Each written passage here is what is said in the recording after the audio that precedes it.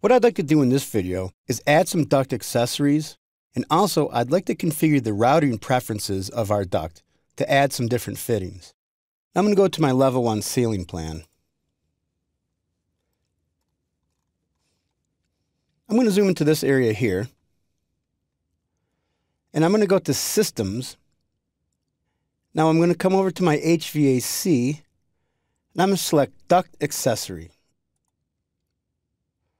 What I have here, and the only accessory we have in our model, is a fire damper. So with my fire damper, what I want to do is I want to find a rectangular duct, and I want to put it in there. So I can go to either side of the wall. Although this duct's above the wall, perhaps this wall runs all the way up to the bottom of the deck. I'm going to put my fire damper right here. It's going to cut itself in, and the fire damper's there. I can also come down here. It doesn't really matter what size. I'm going to go ahead and put my fire damper right here. Now, once it's in, what I can do is I can click on the cycle button, and it will cycle through based on how it went in. So right now, it looks like the handle's on the bottom. If I click rotate, now I know that my handle will be off to the side. This one I actually want my handle on the bottom, so I'm going to click rotate. I'm going to hit escape. So I can see two different ways to put in a damper. Now I'd like to find a balancing damper to come off of here. I know we don't have one in our model, so I'm just going to go to Insert, then I'm going to go to Load Family, and I want to find Duct.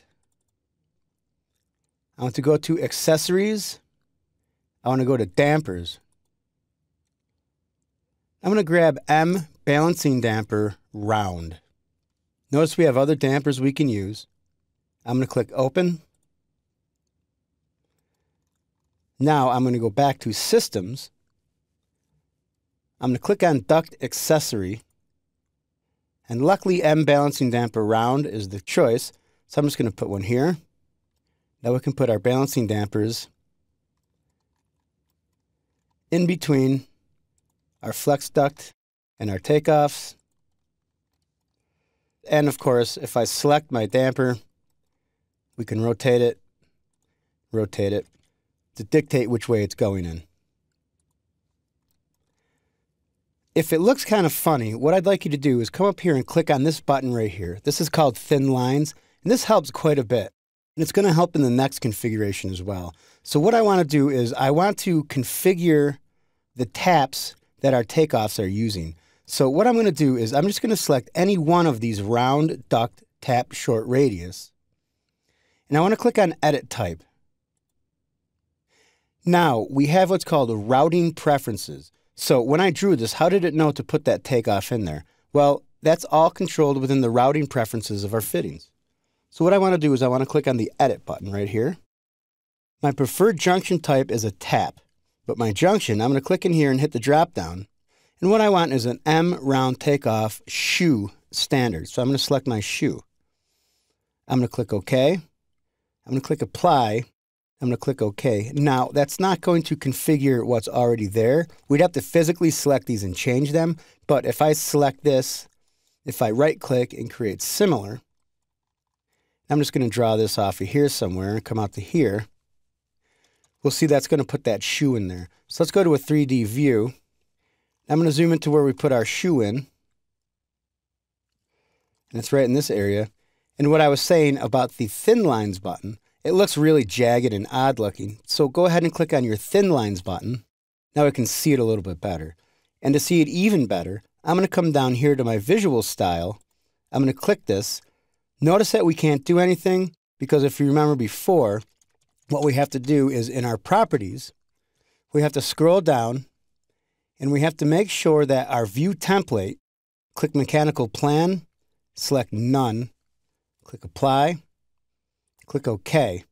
Now I'm going to select Realistic View from my graphics display. Now we have our shoe in there. It's a funny looking shoe, but this is how we do it. And of course, if you select it, we can rotate it. We don't want to rotate it in that orientation, but we want to rotate it around to the other side. We can do that as well. One other thing I'd like to do, go ahead and select this duct.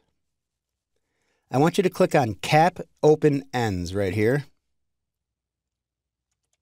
It's going to cap the open end of that duct. This is important. So let's go back down to our level 1 ceiling plan. I'm going to select this duct and I'm going to delete it. I'm going to get rid of here. But it's important that we cap all of our open ends. So I'm going to select this duct. I'm going to cap my open end. Any open end, I want to cap it. This used to be a lot harder than this. And I missed one here. I'm going to click Cap Open Ends. And there we go. I'm going to go to a 3D view. And all of our caps are in place. I'm going to uncheck thin lines. And we're good. That's how you add accessories and how you configure fittings.